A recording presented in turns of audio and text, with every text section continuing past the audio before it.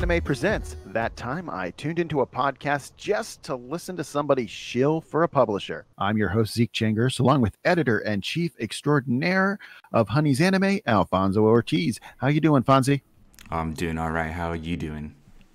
Oh, we're just sitting, basking in the sunshine here in Florida as the rest of the Northeast is freezing their butts off, but can't say it bothers me one bit. Well, that's the American dream right there. Yeah, that's me and every other retiree down here. Yep. Okay. All right. A quick recap on how we do things here. And that time I tuned into a podcast just to listen to someone shill for a publisher. I'll start off with a description of a manga or light novel that I just read and give you my honest opinion. Then it's Fonzy's turn. And then we'll share a title we will call Honey-chan's Pick. Something that we think everyone will enjoy. You ready there, Fonzy? Oh, yeah, let's do it. All right. Here we go with a light novel I read recently and really enjoyed it. There's no way a side character like me could be popular, right? Okay, you got this guy. His name is Tomoki Yuji. He's a second-year student with not the most gentle countenance. Okay. He kind of is intimidating. He looks a little thuggish compared to other people. But, however, as often is the time in manga, he's not the most violent or is a dangerous guy at all. He's just your average guy. Okay. He just happens to look intimidating. The average student, on the other hand, steers clear of him, except for Ike. Mm-hmm. Or I guess would it be Ike? Ike. Yeah. Ike. Haruma, who is the typical protagonist type, the perfect guy with no flaws whatsoever. He is Mr. Popular. Everyone likes him. No one understands his and Yuji's relationship, but those two are the closest of friends. Now, Yuji seems pretty at ease with his position in school.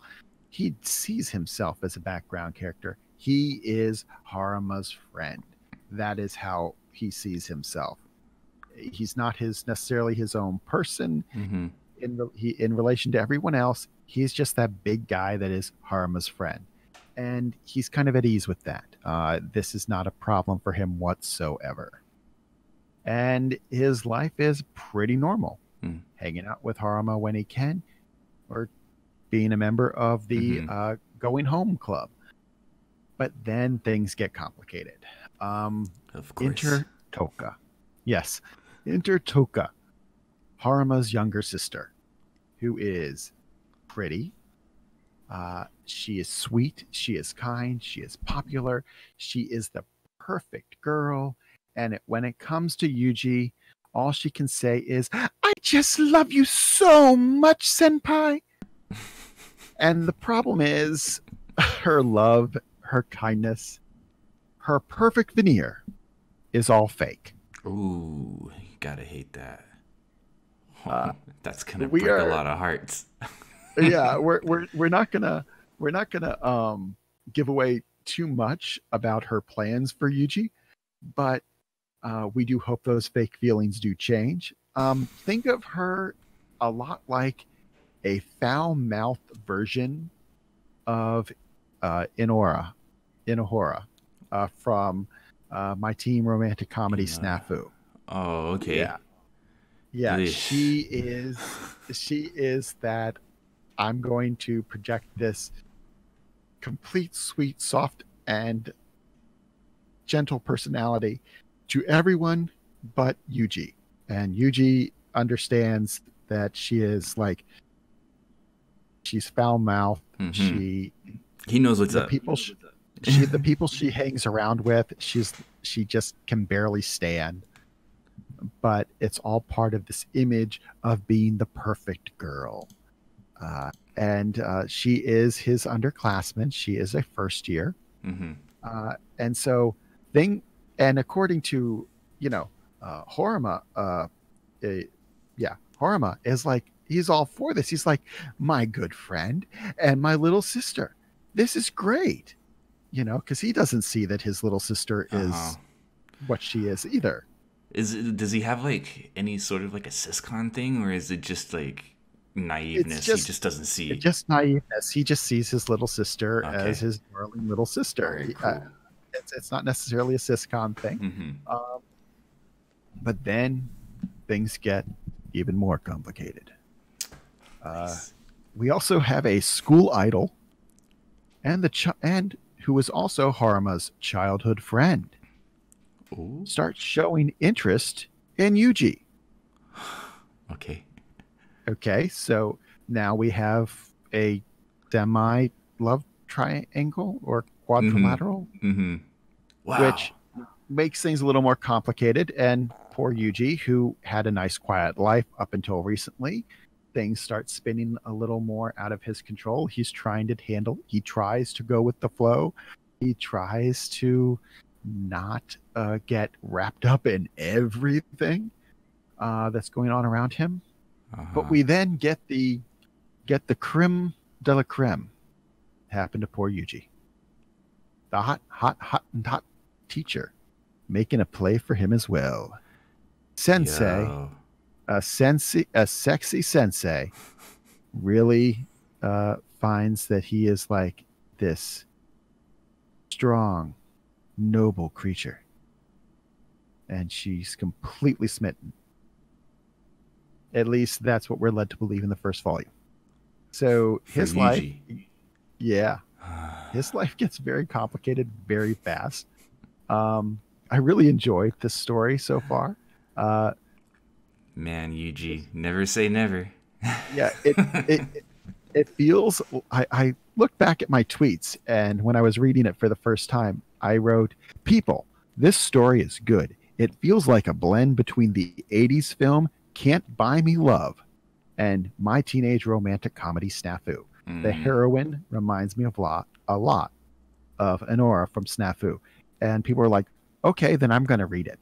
Because like they want more. They want more of our devious little vixen. So, and this was the closest they could get now that Snafu's wrapped up. But hey, I see. you know, That's how often? interesting. That's really interesting because believe it or not, I've read several other, at least maybe 3 to 4 other manga volumes out there this year that have the same premise or setup where it's like a love tangle between a group of friends and you That's a just great way to put it. Love tangle. yeah.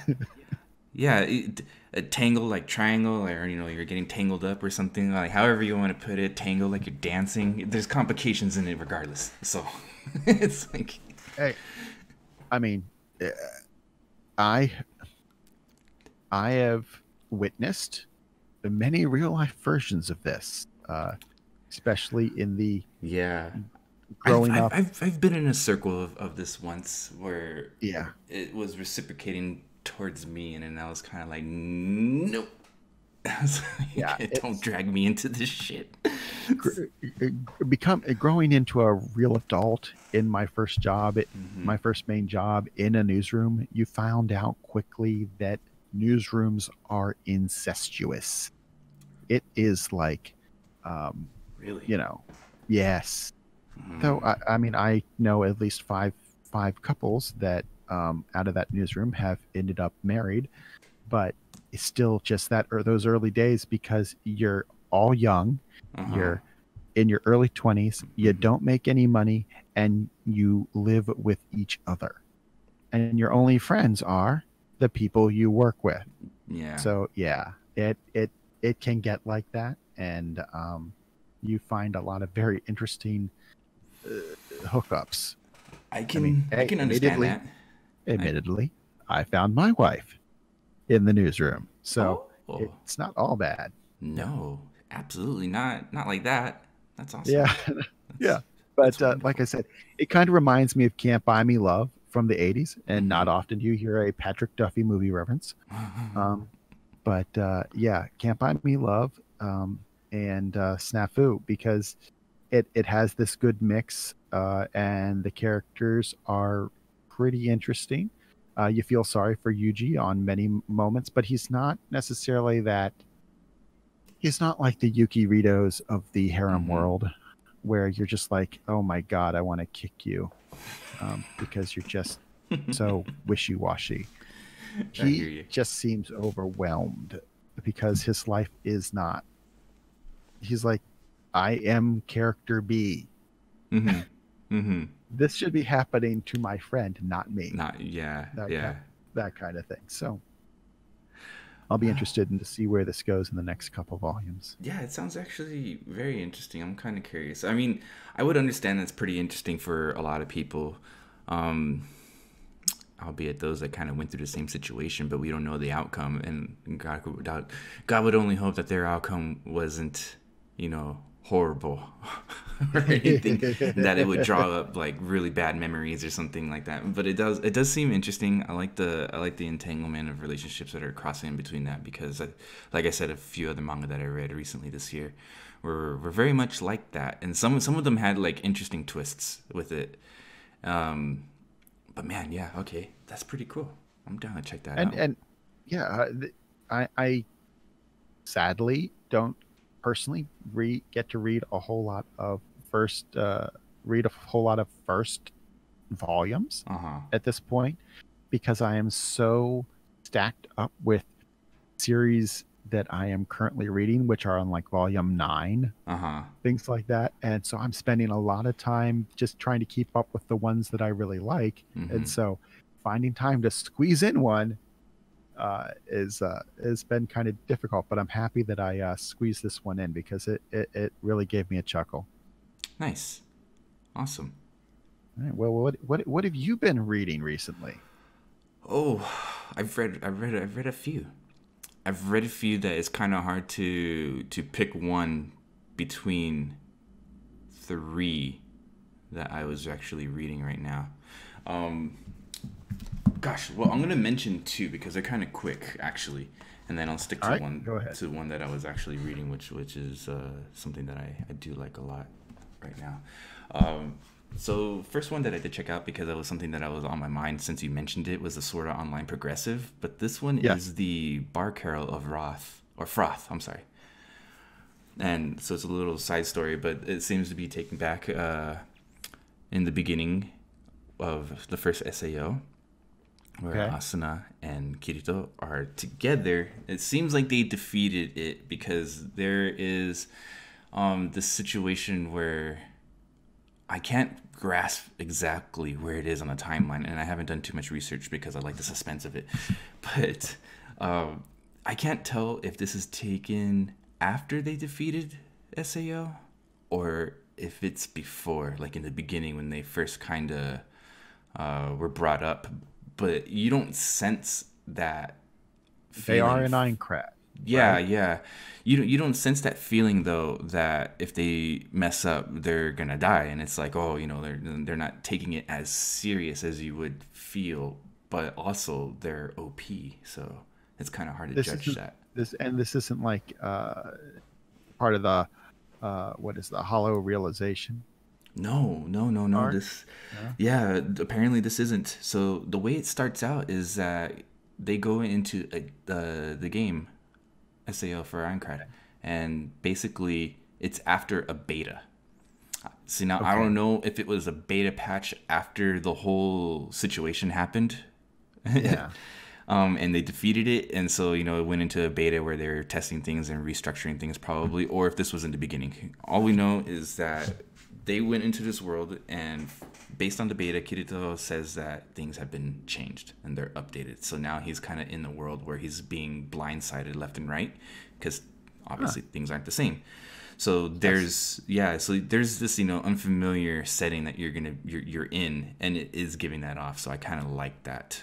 Again, if I did some research, I probably would know more and have a better understanding. But I like the suspense of this, so it's really cool. But yeah, that one's basically summarizes that first volume. They're traveling. They're trying to get to one place so they can explore the world, basically. And in doing that, they're on their first main quest to try and defeat a boss, which was the boss that Kirito came up against but couldn't defeat in the beta, I think, is what he had mentioned. And yeah, that's basically the gist of the first volume. It's nice. The art is beautiful. I love the drawing That's of nice. it. Yeah, it's really really good. But for this side story, it is the first for the creator, and he basically is like, this is the first time I'm ever doing this. It's so intense. It's kind of putting a lot of pressure, which is understandable. I mean, you know, it's a big title. You're He talked about it. Is so this is not Kirikawa. This is somebody else who's filling in, or is this him Yeah, no, this that's is a doing different this? one. This is a artist. Um, so Well, that's good. That's what is I've been hoping for too. oh, Anyway, okay, yeah, yeah, because yeah. if Ki- there's no way he's going and like will be end up in the world same world as with J.R.R. Martin with nothing ever being finished Yeah, at the rate that's the true. rate things You got are to get going. other, So you if got to if get he other can people on that. if he can spread things out a little bit, I'm fine Yeah, because I'd like to see where this story where the story progresses because he's just he's at exactly. the rate he's going. I'm going to be pushing daisies by the time they get to the 100th floor Vinecrad and Progressive. Oh man, I know. Whew. Yeah, we'll see how that turns out. I'm kind of excited for that one. But this one was done by Shiomi Miyoshi. He's the mangaka for this series, spin-off series that's coming out. And I mean, I'm saying it's a spin-off because it seems like it's a spin-off. I'm not too sure how attached and canon it is to the storyline, but we'll see. It's the first volume. The second one that I read is the Carole on Tuesday, and these both are from Yen Press. How does that? How is that with as a read? Simple. It's very faithful to the series. So Okay, obviously, Carole on Tuesday, the anime came out first, and then they made the manga series, and yeah, it's pretty faithful. It's very very nice. What you can experience from the manga versus the anime series is more of the art, the beautiful drawings of the characters of Carole and Tuesday, the scenery, setting. It's beautiful. It's something that you can definitely appreciate a lot more. Obviously, since you're reading it, like you can focus more on the story. like And it, Brooklyn on Mars, yeah. because that's what it felt like to me. Oh, They lived in. It looked like Brooklyn Brooklyn on on, Mars. on Yeah, Mars. you can kind of say that actually. It does kind of have that feel. Tell you the truth, with all the buildings, brick style buildings that they had in there. Yeah, they have that. So yeah, that's the gist of it. It's just a faithful adaptation. It's very very nice. The two differences is that obviously the anime series had music that you can listen to, so you had like your own little mini music videos within the series. That of course is cut out because the translation to translate that from an animation Yeah. to still imagery is it's not the same, I guess you could say. Right, Uh, right. Well, but then but yeah, you have you that. see the progress Uh huh. of the plot move forward, which is nice. Mm-hmm. Yeah. So when you see that, and minus the musical videos that they have on the series with the manga, things move a lot quicker. I think the first volume covers maybe like about 3 4 episodes, maybe. Oh, wait, one, two, three, four. No, I think like 5 or 6 actually. It covers about 5 or 6 episodes, so it goes through pretty quick. I have a feeling this might be maybe 3 4 volume series or something. Okay, If they kind of decide like a to delve in more. companion to the series. Yeah, definitely, definitely. So yeah, so those are the two quick ones. The one I really liked a lot is "We Swore to Meet in the Next Life, and That's When Things Got Weird," and that one is from Seven Seas. It's Okay. it's it's pretty comical. This one's great. I was pretty much laughing a lot. So you have the idea in this setting that when you die you're reincarnated, and there's a possibility that if you have a loved one that you're destined to be with each other, you're gonna meet each other in every afterlife from there on. So there's a knight and a princess, and the knight Okay. is assigned to the princess. Princess is the most cherished and beloved being in the kingdom. She's sweet, she's kind, she's caring, helpful. And the knight is your run-of-the-mill knight that is honest and loyal and strong and powerful, but also all about keeping the peace and everything. So they're in love, and it pretty much ends with the situation between him being a knight and a princess, that their love can never blossom because of their social ranks. Yeah, there's standings. Mm-hmm. Yeah. Yeah, for their social standing. So it cuts from them saying that, oh well, since we can't be together, it's heartbreaking, you know, in another life, let's promise to meet up with each other and hopefully we can actually be together and love one another. So that's where the story is taken off from. And then, of course, obviously it cuts. There's a time skip. They die. I'm assuming for sure, because it is now modern day Tokyo, Japan. You do have to die to be reincarnated. You do, right? But then, I mean, like, I guess I mean, you do die. Yeah, sure. But I guess I was trying to thinking, like, was it horrible? Was it meaningful death? Was it like peaceful or something? Okay. So yeah, like, but that's just me. That's just me saying that.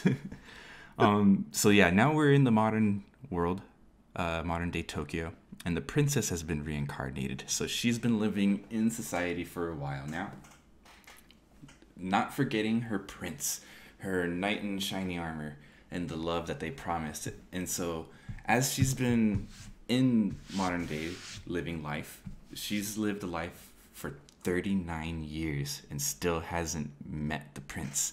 So she doesn't know if it's gonna happen, if maybe he forgot, and they're never gonna meet again. Like fate decided that their love is just broken. It was not gonna happen. So, and with the Japanese culture and mentality of women, there is a saying that usually, you know, like if you're over the age of 25 and you're not married yet, you're gonna be destined to have a hard time finding someone, or you may not ever find someone. But then by the time you hit 40, you might as well just stay a single woman because you're never gonna find love.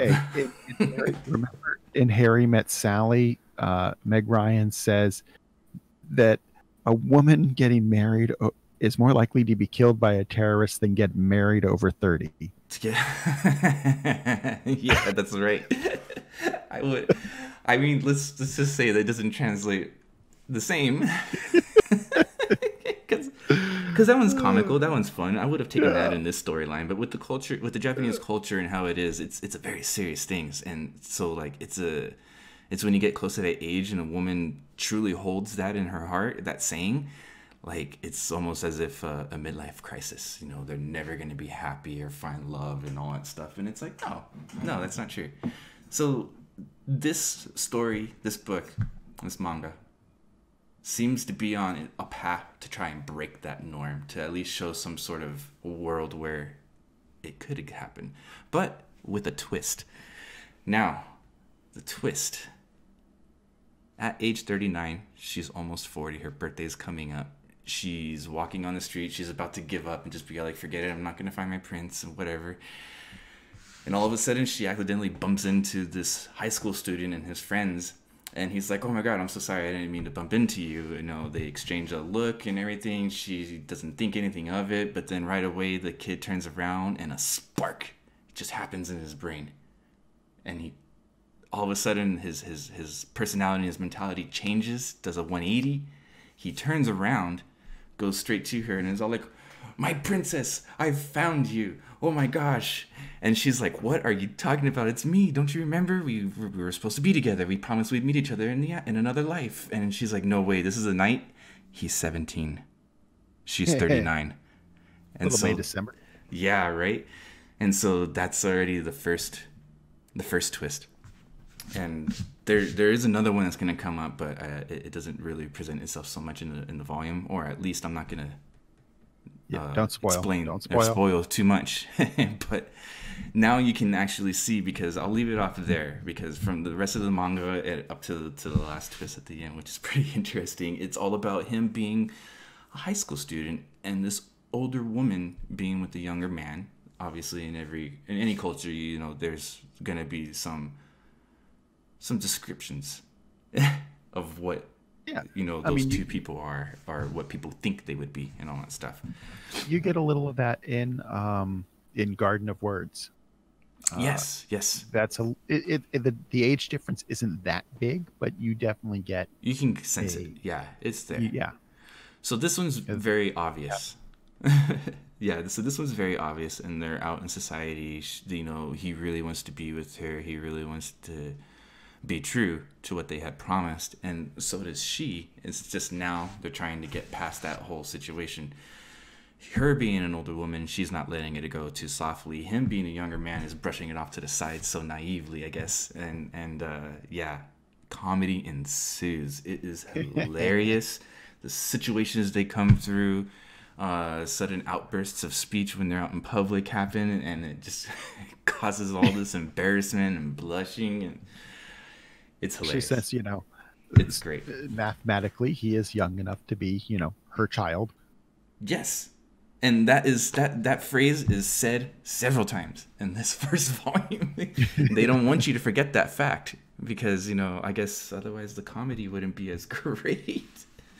But yeah, it's a really good fun book. It's a fun manga. Yeah, we swore And to meet. she's an adult woman who actually looks like an adult woman, not a loli. So, you have that added realism there too. Yes, you do. Oh gosh, yeah. There's a lot of detail. There's a lot of things to take in as you're reading it and laughing along. It's really funny. Yeah. So they poke fun at the age gap a lot. They poke fun at the fact that this is not ladylike. You're a kid and all this stuff, and how he's just naive and wanted to be with her, and so it all translates like seeing a young kid, but you have the mind of an old man that I love. Yeah. So it's really trippy. It's fun, but yeah, it's great. And the manga again, we swore to meet in the next life, and that's when things got weird. That's the title of the manga. Well, appropriately, a manga. It sounds like the most appropriate manga title I've heard recently. Yeah, very straightforward. Yes, very very straightforward. Okay, let's just quickly toss out the Honey-chan pick, which is Wizard of Mickey. And Mickey Mouse is popular globally. You find him everywhere, especially and in now Japan. you find and now you find him. I mean, you find him in manga in Wizards of Mickey. Wizards of Mickey is all about Mickey Mouse and the entire like Mickey Mouse gang family. Goofy and Donald and such, as wizards. And we start off where Mickey has been since the 1960s, an apprentice wizard. It is taking him a while. Harry Potter did it in the span of puberty, but it's taking Mickey the complete lifetime to get out of apprenticeship at this point. He's a struggling apprentice wizard.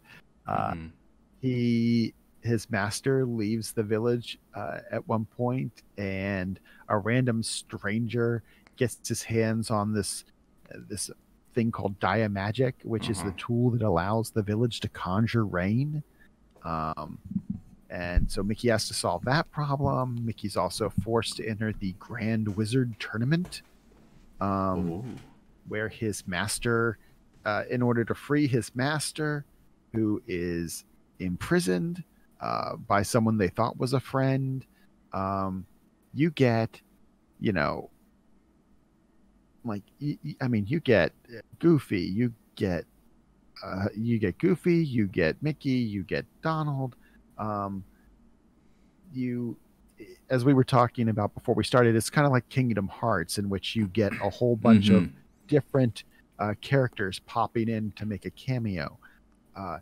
It's a very simple, easy to digest plot. It is something that you can, if you've never read manga before and you're intimidated about the way it is done, like, oh, it's not a comic book. Well, in many ways and shapes and forms, it is, and you just don't have to worry about color pictures. And then it's a great entry level. Say you want to get, or you have that kid in your family that you're like, I want to corrupt them and turn them into a weeb. This is your entrance drug. Give them a Mickey manga and see where that leads.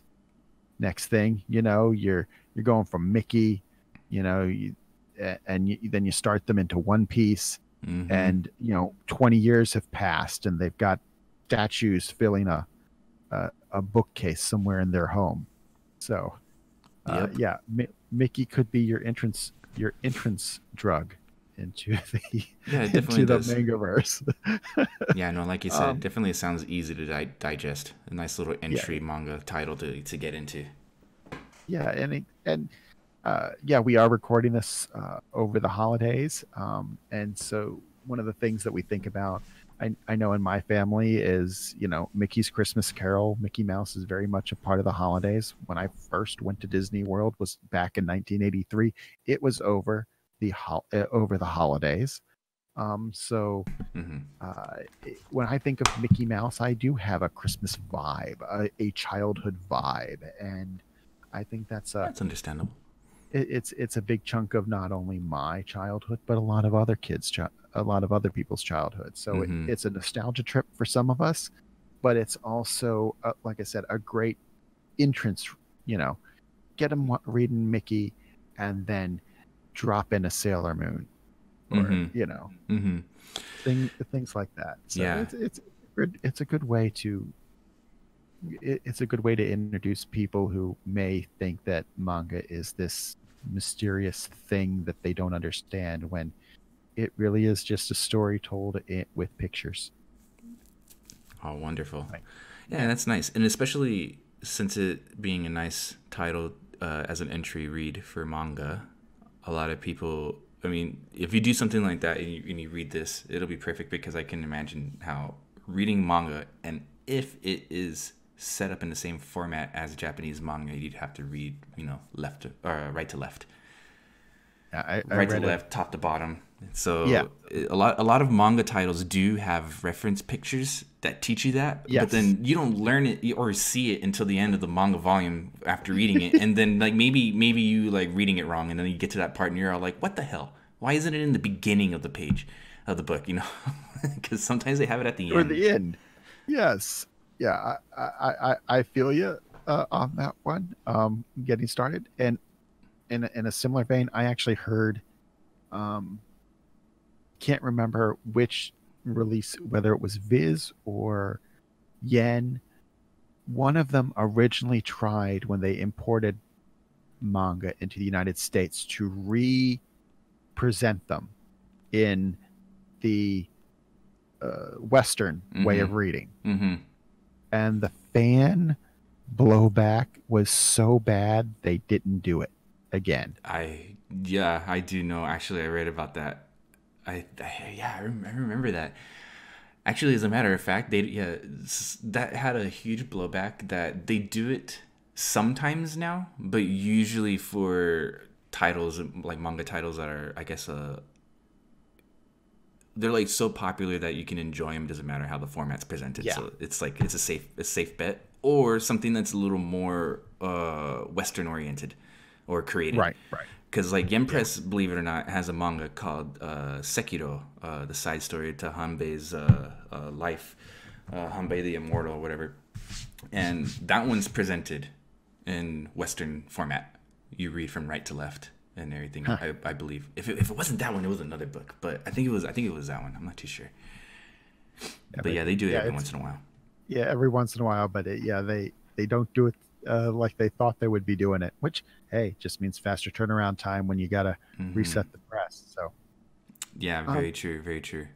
I have a yeah, couple all of right. questions actually because since you Yeah. read this, son, I wanted to ask: is it like taking part of the setting from Fantasia?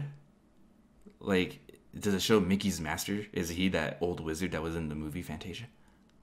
Because that was It's all wizardry in a sense. I don't know if yeah, it's the same, if it's it different. it's it's similar enough that you could have the feeling that it is. Uh huh. I think that there's definitely some changes in the lines that you could say it's the same person or it could be somebody else. And remember, and in Fantasia, we only get to see the basically the wizard's cellar or workshop. Uh So, huh. Uh huh. um, but you do get a Fantasia vibe out of it, because Nice. Mickey as a wizard. There you go. Yep. Um, Yeah, that's or why I yes, asked. I mean, yeah. So sheesh, that's more welcoming. yeah, you get a feeling for it. And it's like I said, it's a warm and fuzzy kind of feeling, a very simple story. Hmm. It's like spending time with some old friends. So yeah, it's a good way Yeah, to to either get into manga get or that to be like, nostalgic you know feel. what, Yeah, yeah, the I need to good old dose some nostalgia. times. Yeah, That's awesome. but yeah, yeah, it's a like I said, great great place to start. Um, so you got anything else for us, or is this? This is basically it. I mean, I will go ahead and mention here in the podcast for all of you that are watching, make sure to check out our YouTube channel because I am going to have a video gift guide coming out for Viz Media and Yen Press releases for 2020. So I personally handpicked some manga that I've read over the year um, because I had a lot of time to read, considering 2020 was a pain in the butt, and We you weren't had doing a to, lot of traveling. Yeah. yeah, not doing so much traveling. A lot of events are canceled, so I wasn't doing traveling or doing any kind of writing and press events or coverages for this whole year. So I was That I was sucks. I it sucks, but at the same time I was able to read some manga and I actually got through a lot. So keep an eye out on the YouTube channel at Honey's Animes for those videos from Viz Media and Yen Press. I hope you guys enjoy them. All righty. Well, thank you, Fonzie, for taking the time to, sit with us over this holiday week. And that wraps up this episode of That Time I Tuned Into a Podcast just to listen to someone shill for a publisher. And we remind you that this product has been made possible with the cooperation of Viz Media, Yen Press, Seven Seas Entertainment, Kodansha, and most of all, Honey's Anime, the place for the anime enthusiast. Until next time, for Fonzie and myself, we thank you for listening and keep reading.